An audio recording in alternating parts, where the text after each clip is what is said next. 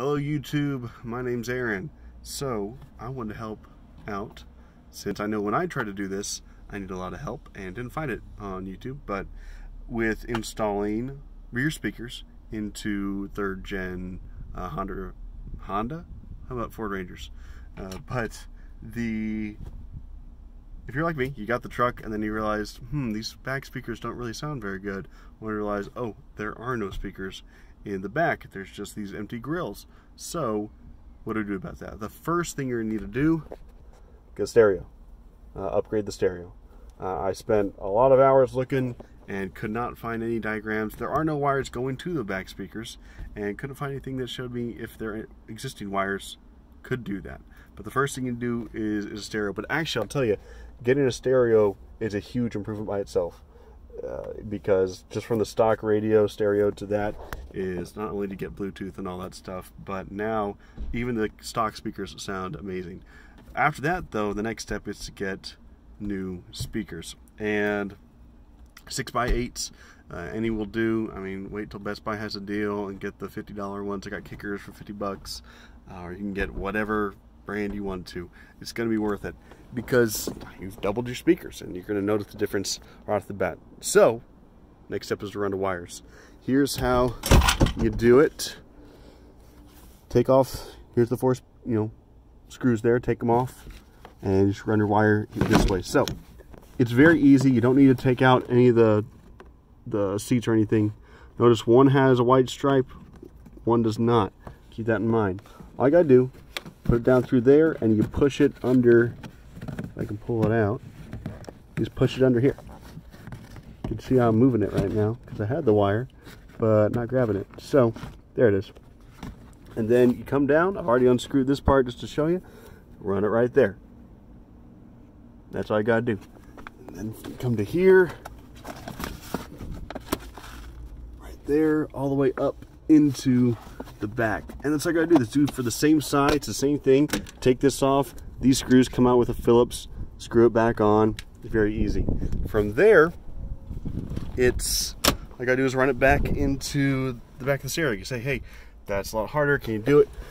You take off these 2 screws, pop this thing out, and then you pop out the other side. And there's videos on how to do that. You'll have connectors. You undo those. It's easy. Now, you say, hey, it'd be easier if you showed me. I can't get to it right now, just because I can't hold this and do that. Either way, it's very easy to do. All you'll need to do is when you get it from the stereo, whatever, you'll get a connector. Is what you need to go get a connector that's for your vehicle, and it'll be labeled clearly. Here's the purple, here's the green, because those are the ones that go to the back speakers, the purple and the green, and it'll say which one's right, which one's left. And you'll just plug it in, and you saw those red connectors there that I had on the speaker. You put those in, you crimp it. You can get wire nuts. You could do electrical tape. I'm not a fan of that just because they can come undone. So wire nuts, little crimping things, those work great. And then now you got an awesome system. A couple things to be aware of.